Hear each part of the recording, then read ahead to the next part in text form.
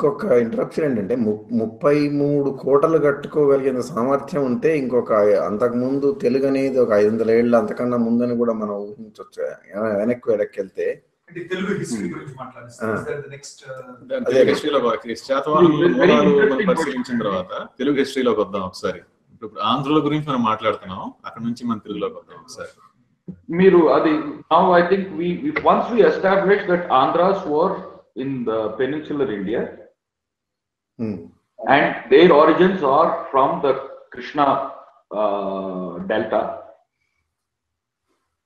we need to answer one simple question: were they Telugu people?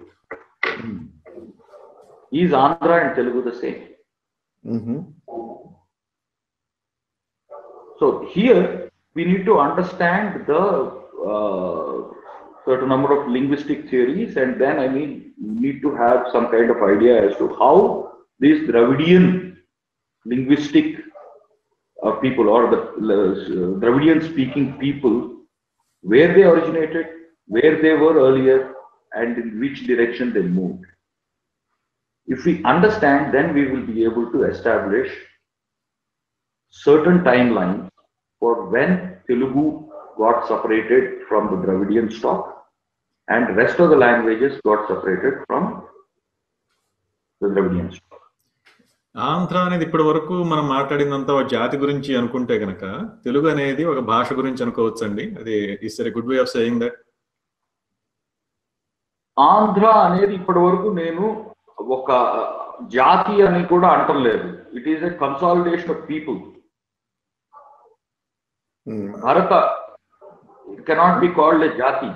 ఒక తెగ కాదు, రకరకాల తెగలు ఉన్నారు, పలు తెగలు ఉన్నారు. ఎందుకంటే మహాభారతం క్లియర్ గా చెప్తుంది ఆంధ్రశ్చ బహవః అంటుంది. అంటే Andhra's are many. So we cannot say that it was one single జాతి. వాళ్ళందరిలో అందరూ తెలుగు మాట్లాడి ఉండొచ్చు, అందరూ తెలుగు మాట్లాడారా లేదా అని కూడా చెప్పలేమండి. But we can always try and establish the antiquity of Telugu and the antiquities of Andhras and position them in certain geographical region and make a kind of deduction. అదేలేండి. రకరకాల భాషలు అన్ని ద్రవిడ భాషలు మిగతావి మాట్లాడినా ఒక దాని మీద కోయిలీసేయారు మెల్లమెల్లగా తెలుగు మీద అనుకోవచ్చు.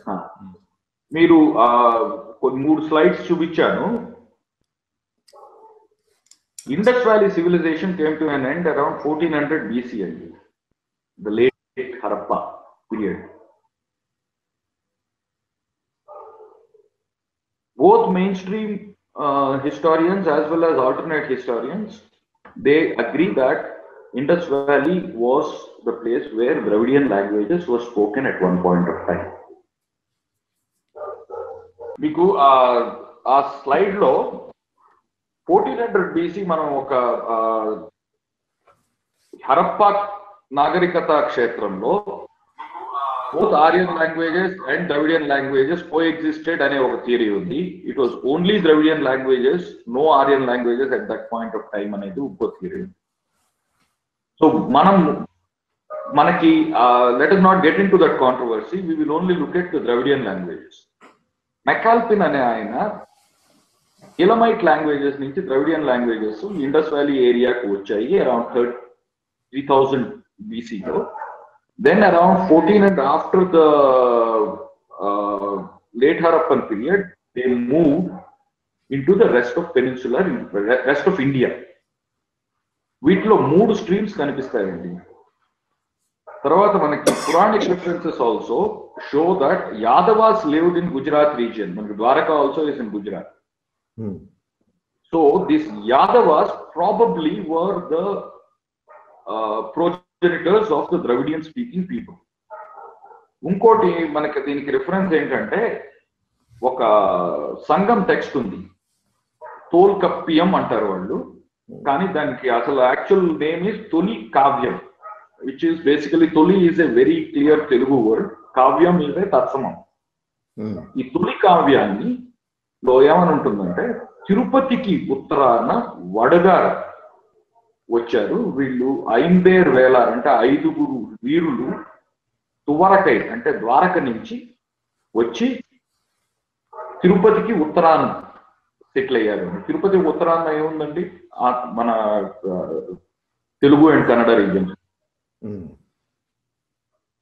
So all these references say that these Yadavas were the progenitors of various Dravidian speaking people. మనకి భద్రాద్రి కృష్ణమూర్తి గారు, తర్వాత ఏమో ప్రిన్స్టన్ యూనివర్సిటీ నుంచి లేడీ వీళ్ళ ఈ రీసెర్చ్ అంతా they have given some date line, I mean time lines అనమాట. ఈ టైమ్ లైన్స్ ప్రకారం ఈ లాంగ్వేజెస్ లో మొత్తం మూడు ఉన్నాయి. ఆ మూడు, ఒకటి north Dravidian, eastern Dravidian and southern Dravidian. ఈ మూడిట్లో ఈస్టర్న్ ద్రవిడియన్ వాస్, మనకి గా అనే పదాన్ని భాష అనుకుంటే, నార్త్ భాష ఏమైంది, వన్ గా అయింది ద్రవిడియన్ లో. వడకు వా is north, కిళక్కు is east, Kalinga, and Tenga is the southern branch of languages. So the southern branch of languages existed almost around 1400 BC, from which all the other languages came. At that point of time itself, the name probably was Tenga. And this Tenga got divided into South Central and Southern languages. The South Central languages, the major language group was Telugu and Gondi. And from this, the next other branched out this thing is a Proto-Kannada family. This probably happened, this particular thing must have happened around 800 BC. These are all, I mean, linguists have told. I mean, I don't know anything about, but Bhadraj Krishnamurti is very, very clear about these dates. So 800 BCK, Telugu, which is Telugu Gondi, is already separated and became an independent language. And it kept on evolving. So ivala manam oka 10 years back Vishwanath Sinhamalo paata vinte chaala mandiki ardham kaadu. Just because we cannot understand that language, we cannot say that the language is different. Nenu ippudu meeku oka శ్రీనాథుడి పద్యం చెప్తాను. అర్థం చేసుకోవాలంటే మనము Telugu dictionary చూడాలి. అన్నమయ్య పాటలు మనం పాడుకుంటున్నాం, అన్నమయ్య పాటలు మనకు అర్థం కావాలంటే దానికి ఒక డిక్షనరీ కావాలి. So this language is been evolving very fast. So today we cannot sit and say that I cannot understand, so it is not Telugu. So this proto language, Moola Bhasha అనేది 800 BCకే form అయింది. ఇది ఎక్కడ form అయింది? Godavari, Krishna, upper reaches of Godavari, Krishna to the east coast, where most of the megalithic archaeological sites are today. So Puranic reference as well as Mahabharata references to where Andhra people were and where this language, the south, I mean the south central Dravidian was spoken, is the same. This language was nothing but the Moola Telugu, or I mean the Proto-Telugu or the early Telugu. So the people who live, who call themselves Andhras, from Banvasi, that is from Goa to north of Bombay, and from here, from Nellore to let's say, I mean Godavari, all these people probably spoke a language which was an early form of Telugu. Then there is one more legend which talks about Andhra language was taught to the people of Kalinga. This is again, Kalinga was the Eastern Dravidian. I mean, even Oriya has got a very strong substratum of Dravidian languages, Dravidian lexicon. Nandikeshwara was the grammarian who actually teaches the grammar to the Kalinga region and then includes the entire area into one particular language group called Telugu, Proto-Telugu. Probably it had the entire northern Karnataka, Goa, Maharashtra, parts of Gujarat,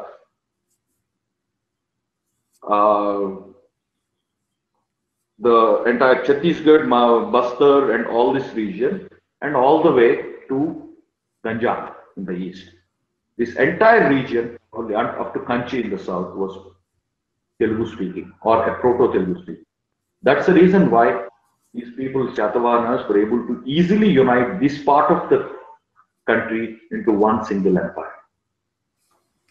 కాబట్టి మనం అంటే శాతవాహనులు ఆంధ్రులు అని చెప్పి establish చేసాము.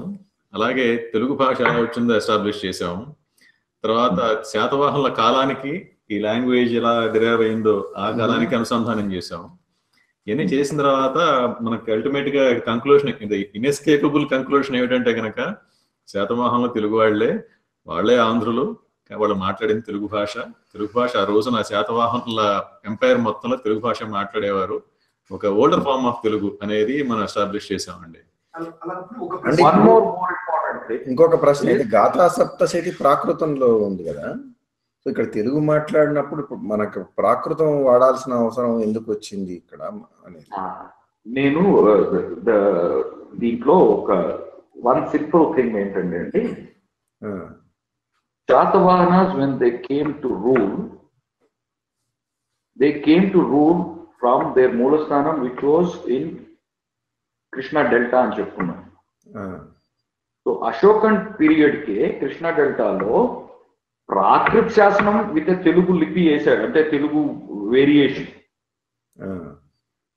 అంటే మనకు the Prakrit is already arrived. By around 400 BC, the language, which was the lingua franca of India, which was spoken, like, I mean, if we go by what Yuan Sang had said, it was spoken even in Kashgar and parts of Tibet and Western China. And it was spoken in Indochina, Northern Burma. And it was spoken also in the major parts of Persia and in entire northern India. This has become a kind of lingua franca. Today, I mean, I am speaking to you in English. So at that point of time, Prakrit was the lingua franca of the people. అంటే ప్రాకృతం ఒక standardized భాష ఒక reason కి మారుతూ ఉండేది. అంటే సంస్కృతం ఎక్కడైనా సరే సార్, ఏ భాష అయినా కూడా రీజన్ కి మారుతుంది. నేను ఉర్దూ అంటాను, Lucknowi Urdu is different from Hyderabadi Urdu and Bengaluru Urdu. ప్రాకృతాల్లో రకరకాల ప్రాకృతాలు ఉన్నాయని మన మాగధి, సౌరసేని మనం వింటూ ఉంటాం. ప్రాకృతాల్లో కూడా వెరీ సింపుల్ అండి. Saurashtra, Magadha, then I mean there is something called Ardhamagadi, then there is Sauraseni is, which is again, I mean, eastern Rajasthan. Then, I mean, we have a variation in Vidarbha, and there is something called Tamil Prakrit. These people keep on saying. I mean, I don't know what it was. It's an oxymoron, but regional variations do happen. So, but the thing is, anybody who can speak Hindi can understand the Hindi spoken by a person sitting in Madurai or in Guntur, and similarly a person who is sitting in Gujarat. Today, I mean, we watch a Hindi movie, I mean, which is mostly Punjabi dialect. అంటే ప్రాకృతానికి రాజభాషలాగా ఒక respect ఉండేది ఆ రోజుల్లో, కాబట్టి గాథా సప్తశతి దాంట్లో రాశారు. నేను రాజభాష అనను, ఎందుకంటే మీకు ఆ టైంలో ఉన్న ఇన్స్క్రిప్షన్స్ చూస్తే 80% of the inscriptions are not royal inscription. They were made by common people like you and me, merchants, artisans. They are the major contributors to the inscriptions in those periods, the Dhapatis. So I don't see any reason why, I mean, I should say that, I mean, it should be attributed to the king, I mean, royal patronage. రాజభాష అంటే నా ఉద్దేశం administrative language అని అనుకుంటామా? It's a easy to understand language, and it is one common language. I don't think, I mean, the administrative language was Prakrit. Because if you again you see the administrative texts at that point of time were all written in Sanskrit. Arthashastra was in Sanskrit. Right. Okay. And Nagarjuna has written everything in Sanskrit, in spite of being a Buddhist monk.